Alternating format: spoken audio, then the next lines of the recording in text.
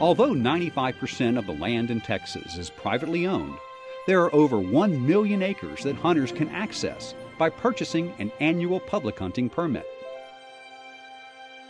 This is a program by which the department goes out and leases private lands for public hunting.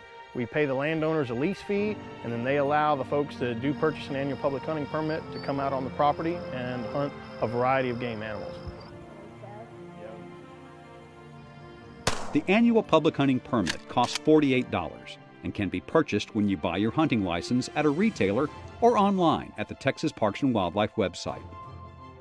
Well, once you've bought an annual public hunting permit, you will receive a map booklet showing you all the locations that you are eligible to hunt with an APH. If you buy your APH at a regional law enforcement office through the game wardens, they may have books in stock for you to take with them. Likewise, if you go to headquarters. But most license locations are not going to have these books in stock. They're going to be mailed to you about 2 weeks after you buy your permit. So that's a good reason to go ahead and get your permit early. That way you're not waiting on that booklet to get there in order to see where you can hunt. Annual public hunting permits go on sale August 15th. The maps of leases are also available then for viewing online. Most of the private land leases are for hunting mourning and white-winged dove, along with other small game. Some wildlife management areas, state parks, and long-term leases are also included in the program. The map for each site will have additional location-specific notices and rules that are unique to that hunt area, as well as a text box that delineates what species can be hunted. At some locations, APH permit holders can also hunt big game such as deer and feral hogs. It just depends on the location.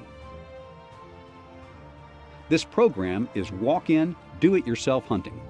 The annual public hunting permit gives legal access. The rest is up to the hunter.